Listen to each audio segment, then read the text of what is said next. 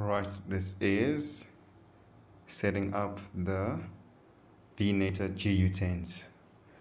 So this will be if you want to replace your old ones that you conventionally get with your normal purchase. These bad boys. I've replaced mine already. The normal socket. Place that guys there. Now I'm going to pair them and I'll show you how that works with Smart Light App. First things first is, again, you just switch them on, off 3 times, and then you wait for it to start blinking and they'll start flashing. There we go. Now they're ready to pair. I'm going to open up the app and start pairing them. Now here's the app, and if I switch that on, you can see they're all switching on. Then if I switch that off, and they all switch off.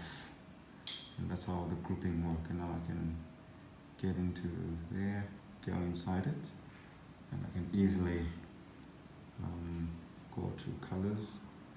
If I want to change colors, there you go, she changes colors already, and then it's full RGB lights, and all changing as one correlated group. Now I'll show you how it works with Google Assistant.